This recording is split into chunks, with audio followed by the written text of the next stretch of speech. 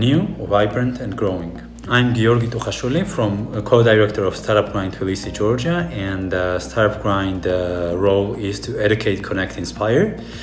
And what we basically do is try to connect Georgian startup ecosystem with the outside startup ecosystems. So we're bringing interesting speaker to share his experience, his or her experience, and also share the inspiration, story, and the Startup Grind is also trying to help make friends and build a community.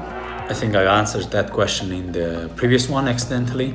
So the mission is to educate, connect, inspire, and basically we're trying to build a startup community here where we are focused on the serious, like people who are on the verge of going to the next level, and bridging Georgian startup ecosystem to the other more developed startup ecosystem, and not only. Just before I took part in the Startup Grind, I had just quit my startup, and I had a lot of time at hand. I am still in the day job that I do, and I was a co-founder and chief operations officer in my own startup before that. Tough question. So it depends. I still have my day job, and then there is the Startup Grind, and then there is the Wine Finder, that another startup which I'm trying to work on.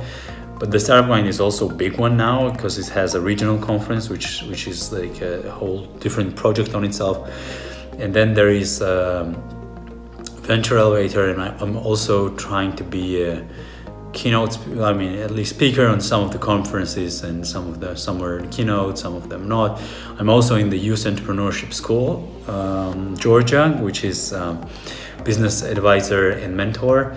And I'm getting involved in a bunch of different stuff related to startups. Also, I'm trying to do some interviews and do some content where I share my experience with startups and the ecosystem. Next year, when the accelerator this international accelerator enters Georgia, I want to be involved in that. But also we want to expand the Startup Grind where we can bring more people and connect more people from Georgia to the outside. So in Startup Grind, we want to grow to have two kind of tracks.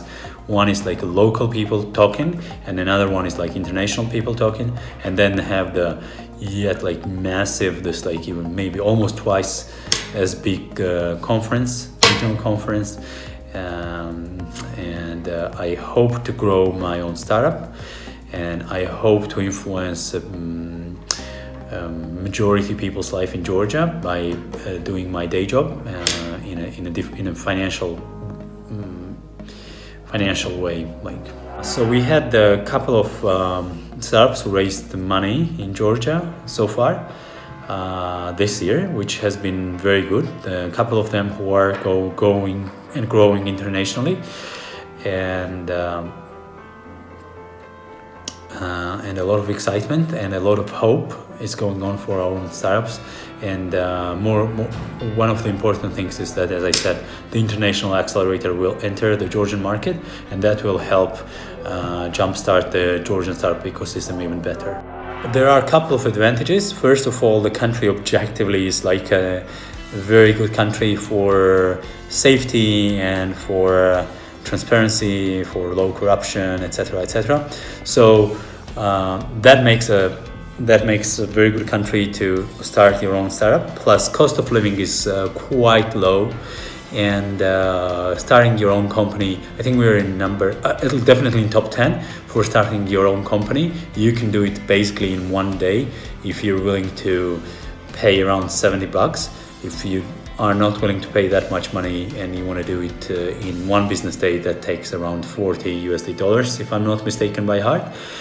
And amazing food, amazing nature. So it's not only the country where it's like laws are good and the safety, etc., but also it's like where the living is fun, and it's very historic country where the culture and history meets the modern and tech. So it's like it's a blend. So you basically can find a lot of things for your taste. We have mountains, we have sea, we have so we have all of the most of the things covered.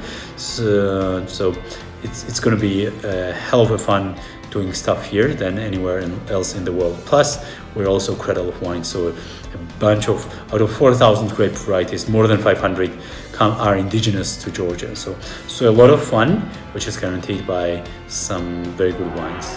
There are a couple of challenges. One of them is that Georgia is still kind of isolated. We have not tried to build the bridges with other ecosystems, so we have to be way more active there. We don't have a lot of expertise in growing business internationally, so that's another big challenge. And access to finance is access to Georgian finance is relatively tricky, and we don't have a lot of laws that govern entrepreneurship and startups specifically. So there is a huge huge potential there that are almost about to happen, but still not there yet. So I think in the next year that will be we'll see a lot of things happen.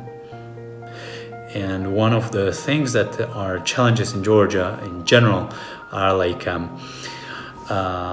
long-term stability problems, so to say. So if you are a very heavy government-oriented person or company, then if the government changes, you may lose a lot of support all of a sudden. But if you are a private company and you just do your business internationally, then you're fine.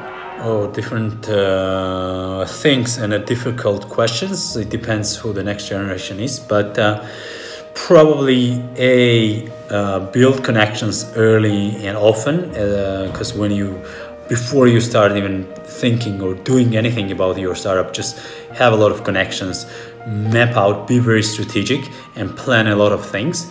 So plan how do you plan to raise money, who do you think should be the good investors, just not go only after a bag of cash, go after smart money.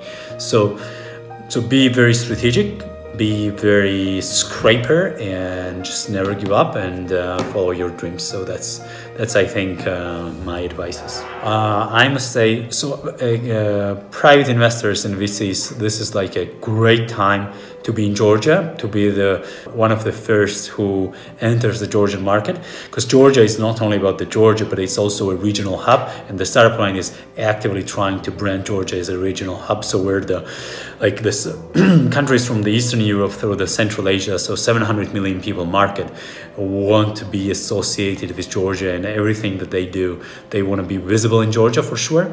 So being the first to be in Georgia gives a lot of advantages. So when this regional migration and a lot of cool people come to Georgia, that's where you'll have a lot of access to the ground and a lot of access to the people. So and then there is basically no competition at all so far. You have a lot of you can cover a lot of ground, and you can influence, and you can teach, and you can have even policy involvement. So you can mold this far more beneficial to you right now than once the people enter this market and just overwhelm the Georgian market and the regional hub. So they can be our friends in general, and Georgian friends, and they can find who they like more and try to help them, mentor them, advise them, open the doors for them, etc., etc. So that's one. Also trying to bring people to Georgia so that they can see, and working with this key stakeholders like the Startup Grind, and then there are GITA, Georgian Innovation Technology Agency, and others, so that we are developing in a correct way, so to say, and just also giving this different cultural experience, because we are very homogeneous people, and any inclusion from different cultures will be a huge help in terms of will enable us to see things in a different perspective. And also, if anybody can bring the knowledge of growing business internationally, that's a huge bonus point. The thing is that the Georgians really care deeply about relationships, so that they try to be friends instead of just contacts, and they will go away and beyond to help you as a friend. So it's and you can feel this like genuine connections, and you will feel appreciated, and you will feel like you will feel treated differently and very amazingly in a special way. So just use this opportunity to come to Georgia, explore this while still this is a hidden gem, and have fun and chill out and kick ass.